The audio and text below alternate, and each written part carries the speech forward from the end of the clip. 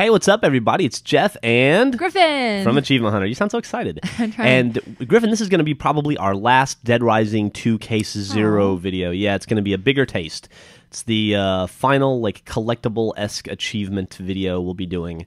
Unless somebody finds like a cool Easter egg or something. And what this is, I know that you're a huge Dead Rising fan. I actually really do like this game. Oh, do you? Yeah. Okay. Well, in this game, one of the functions of this awesome sequel is that you can combine items. Like, for instance, I'm about to combine this propane tank with some nails, and it's going to make an IED. And, see, it looks awesome, right? It looks pretty scary. And there is an achievement to combine all 9 combinable ones here in this preview game. And so you can see it's on the back. So it sticks into his back. It sticks into his back, and then you shoot him like, boop! And I was a little too close at the time. All right, now this next one is going to be a Molotov, and we can get both of these items, which I love your little workbench. It's so cute. Oh, thanks. Yeah, I made that myself. It requires you to combine a newspaper and a bottle of whiskey, and you can do this right behind the department store at the, whatever you call it, workbench back there. And then let me show you what it looks like when you use this. So you can only combine things at the workbenches? Yeah, at the workbenches. And their workbenches are like scattered throughout the map. So they're conveniently located all around. So that was that one. Next, I'm going to combine a bucket and a power drill. And you saw me pick those up. They were both in the safe room. Oh, Oops, I missed. And see, that's a special way to kill a zombie there. So the drill was just... I see. Yeah, it was pretty gross. And then this next one, right next to where we were there at the department store, is a pylon. Grab one of those for a future one we're going to do. And then right here, grab a bottle of beer. If you can't find any on the ground like that, Griffin, as you probably know, they're located in the bar. And then run all the way around here towards the like the barricades. And around the back here, kind of all by its lonesome waiting for us, is a car battery. And we're going to need that one for a pretty cool one. So pick it up. And then you're going to have to run all the way back to the save room and pick up the rake. So wait, this is just like you have it somewhere on your have to go invisible... yeah, it's in your inventory, as it were. Okay. And then when you combine these two, you get the electric rake, which electrocutes zombies.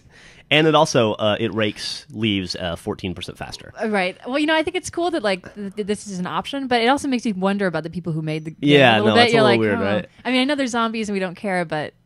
they're thinking about ways to kill people in really gruesome ways. These guys are all potential serial killers who just got a good job. Right. They're like one bad day away. Okay, so we got the spray paint. To my knowledge, the only place to get the spray paint, Griffin, is on the roof of the safe house. Okay. And you combine that with the pylon, and it has an air horn. And let me tell you, the air horn's worthless. It basically just tells zombies where you are. Well, I would think that's... Yeah, it doesn't kill them in any cool way like I was hoping it would. And then this one's probably the first one you can do, combine the nails and the baseball bat. They're both in the safe room, and you get a spiked baseball bat, which is pretty cool. Okay. Now, one of the most awesome ones we're going to get is we're going to run over here. And the zombies don't even, like, fall. They're just like, hey, what's up? They're just milling around. It's like Zombie Saturday. Oh, yeah. I guess, like, when it gets darker, like, they get more motivated. They do get more motivated at night. Oh, it's really? interesting you say that. Oh, yes. okay. You are absolutely correct. These, they're night zombies. Okay, so now we're going to go over to the, what is it called, the hardware store?